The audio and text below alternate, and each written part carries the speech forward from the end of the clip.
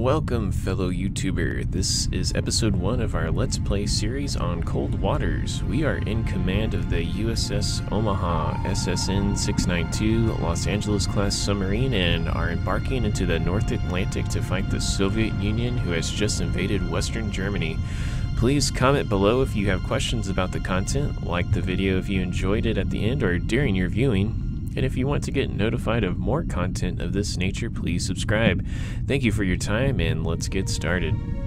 Our current tactical situation is that Satellite Recon has spotted enemy cruise missile submarines and several attack submarines preparing to sail within the next 72 hours to strike NATO convoys transitioning the North Atlantic. No other friendly units are in position to intercept the enemy in time. So our main objective is to locate and sink the enemy cruise missile submarines and their escorts. We are going to move our ship to the Norway coast and set an ambush in deeper waters until we have detected a submarine group in the near vicinity. A good spot appears to be north of Andoya, where we will lay in wait for our prey. Our executive officer reports ship status of a depth of 50 feet, a current heading of 87 at a speed of 5 knots. Local conditions are clear and calm with a very strong surface duct and very strong thermal layer at 167 feet. We will close to 10,000 yards and engage. We will now work to identify all contacts that we have detected. Some may be hostile and some may be neutral or even animals. Once all contacts have been identified, we will formulate a plan of attack. We will stay in ultra-quiet mode in order to remain undetected for as long as possible and close in for now.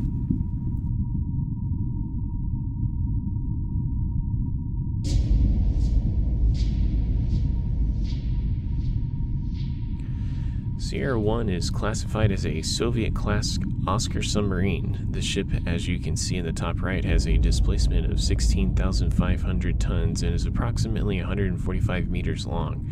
This is a Soviet cruise missile submarine and our primary objective. As such, we will close on Sierra 1 Oscar.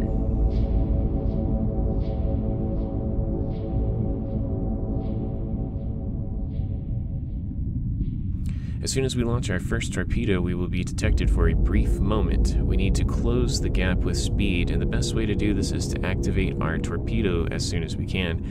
This is dangerous because it could lock onto something we don't intend to hit, but as long as we have it on the wire, we should be able to direct its trajectory and close in on our target. You will note that when we fired, the Sierra 1 contact actually fired a USET-60 torpedo at us. We will now have to attempt to avoid it through maneuvering and decoys.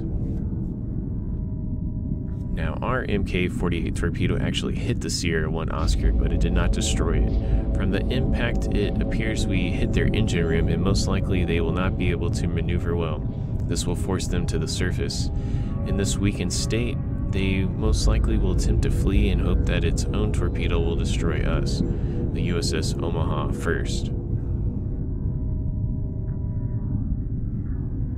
However, we can fire another Mk-48 torpedo and program it to stay just below the surface with active sonar and attempt to hit the same spot and sink the Sierra 1 Oscar contact while continuing to avoid their USET-60 torpedo.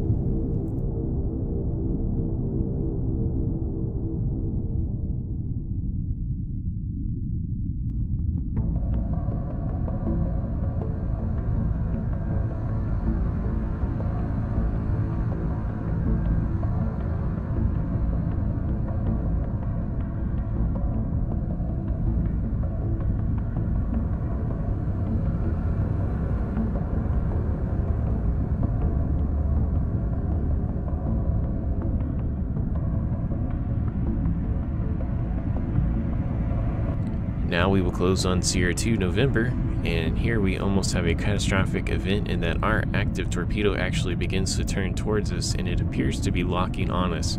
However, in the course of locking onto us, it actually relocks onto a humpback whale and it saves us. I apologize to any animal activists now. The Sierra 2 November originally was trying to outrun our torpedo, but once it realized that our torpedo locked onto a humpback whale, instead, due to us not following standard operating procedure and consequently being hunted down by the sea shepherds in the future, It turned to face us and attack, firing a torpedo at us and giving away its position. We will now fire a second torpedo at it and guide it into our prey. Again, we activated this torpedo too soon and it locked onto a blue whale. Luckily, we still had it on the wire and we were able to remove the lock and change its trajectory back to the Sierra 2 November contact.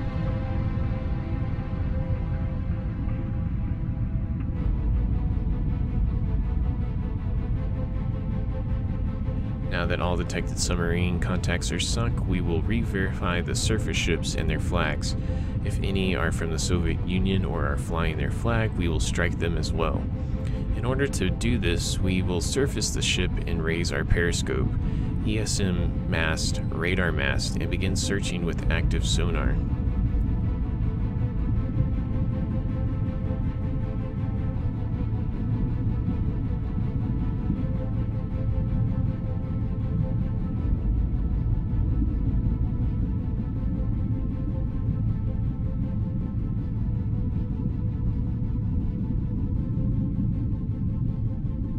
None of these ships are enemy warships or enemy cargo ships, and thus we will report in with command and update them to our situation and expect to receive a new mission.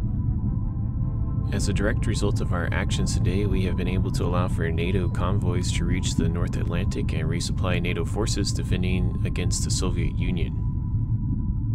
If you like this content, please like, comment, and subscribe in order to give feedback and open discussion up on videos of this nature. I sincerely hope that you enjoyed the video as much as we did in making it, and until next time, stay safe.